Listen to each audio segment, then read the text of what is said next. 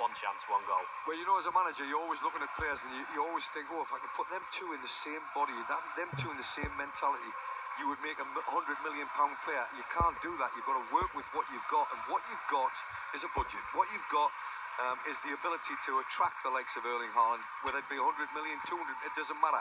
You've got to attract that type of player.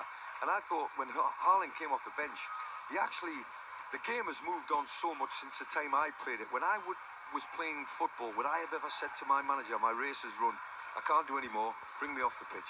I would never in a million years say that. The modern day game's moved on so much. Erling Haaland said to his manager, my race is run. And since that moment, he's been relaxed. He's been, on the bench, coming off whenever he's needed to. Today, it was a necessity. He had to come off the bench to win the game. Because at 1-0, Forest would have thrown the kitchen sink, and were throwing the kitchen sink in Man City.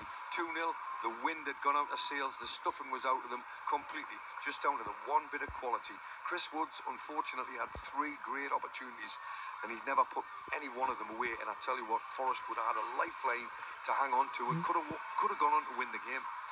Alex says, well, the game changed as soon as Haaland came on. Before that, their midfield were pressing high, relying on the centre-backs to jump out and squash the space for our 10s. As soon as Haaland came on, their centre-backs couldn't jump, the midfield had to drop, and Rodri and Kovacic got the space to control the game. Amaral says, nothing League 2